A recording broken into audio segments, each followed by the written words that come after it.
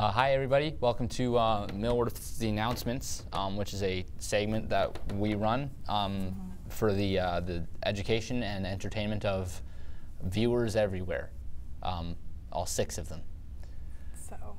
So yeah, do we have any announcements? You had a question for me. What was up?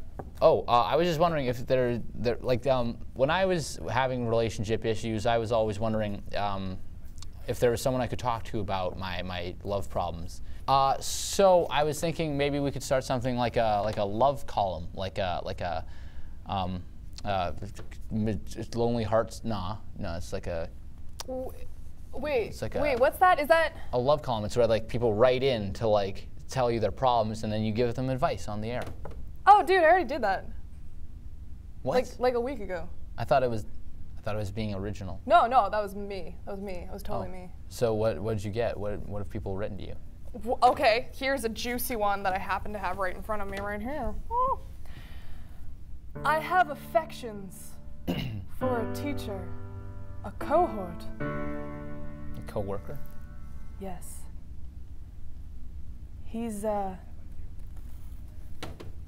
he said that's all he's written here, but it is signed confused about history. Well, Mr. Morgan, that is very subtle, but I think Secretary has some advice for you about this sort of thing. Yes, I just finished writing my note to you, Mr. Morgan. Look me in the eyes, Mr. Morgan, as I read to you this letter. In her steely blue eyes. This is, yes. Dearest Mr. Morgan, this co-worker is not really feeling it. I mean, thanks, but no thanks. Sorry, you know, I'm sort of into like I don't think he meant you. To be honest, I think there is a certain someone else who he meant. I think he meant me. Okay. How do you know that? Because look at me, dude. So yeah, did you get anything else written, or?